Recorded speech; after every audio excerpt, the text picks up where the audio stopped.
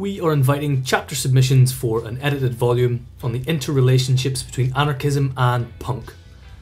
Send 250 to 300 word abstracts to Will Boisseau, Kaltefleiter and Jim Donaghey by the 20th of January 2021 at the email addresses given in the description.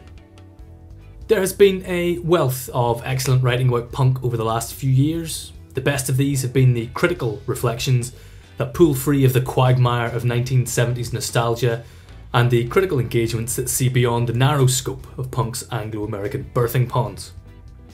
This call for chapters proposes to continue and extend that exciting work by considering in closer detail the relationships between anarchism and punk, with a contemporary emphasis and a global spread. Whilst anarchism has been recognised as punk's primary political companion, it is of course not the case that all punks are anarchist, nor that all anarchists are punk. Even within the 40+ year entwinement of punk and anarchism, the relationship has been far from straightforward. In the coming together of two such multifaceted entities, fractiousness is to be expected, perhaps even embraced. But any interpretation of punk and anarchism is open to challenge, and that lively debate is what this volume hopes to tap into.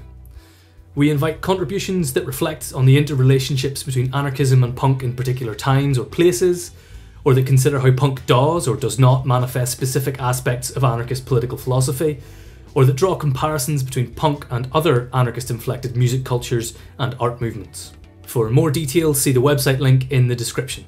Abstracts are due by the 20th of January 2021, and the subsequently invited chapters should be written with a general readership in mind. The book will be published with a radical and punk-friendly publisher. We look forward to reading your contributions.